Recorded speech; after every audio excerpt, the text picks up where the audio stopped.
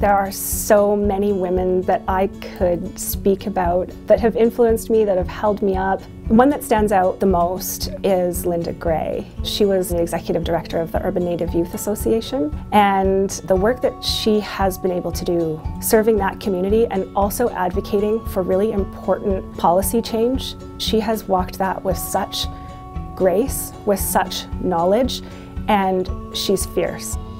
I had an incredible opportunity to meet a woman by the name of Virginia Green at a time when I desperately needed to have a strong, capable, influential woman to mentor me through. I was able to witness, probably for the first time in my career, what it looked like to have a woman command a room. I think I would have lost my ability to come into my own and be unapologetic about that if I hadn't had the opportunity to meet Virginia.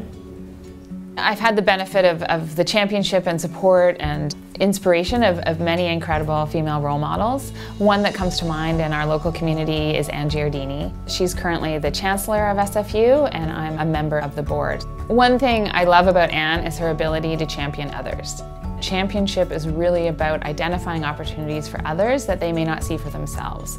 And I've been the fortunate beneficiary of some of that support. Just that little nudge of encouragement, or you should go and apply for this or put yourself forward for that, goes a long way and means so much. I never had any women role models or mentors or coaches as I was growing up as a leader. And so the leader I want to talk about, who was very instrumental in my own growth and success even to today, is John Kelly. He was founder of Systems House, Nabu Networks. He's a founding father of tech in Canada. He was so willing to listen, so calm, and then so direct with his feedback. But the bigger thing was he agreed to invest time in me to grow me further as a leader. And it's one of the reasons why I spend time now giving back everything I received. In my youth, I did remember seeing Margaret Thatcher on TV. And I remember there was a woman very passionately making a point in a room of all men. And I thought, wow, you know what? That's a trailblazer. I want to be a trailblazer like that. Quite often, young women like to emulate someone else. They want to see what's possible. And having role models that are able to achieve ranks of leadership sets the example that, yes, these things are achievable. They're not outside the realm of possibility.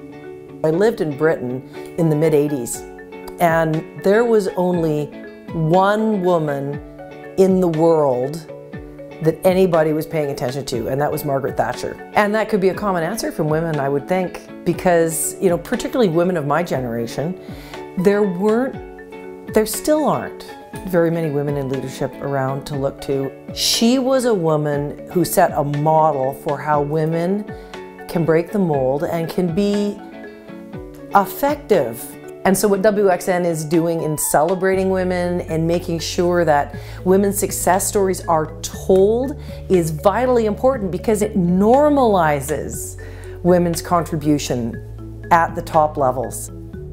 I have 28 women on my team, and I take my responsibility as the person they look to every day incredibly seriously.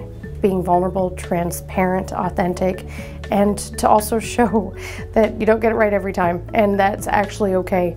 I'm grateful that it was mirrored for me, and I'm grateful that I now get to do the same for others.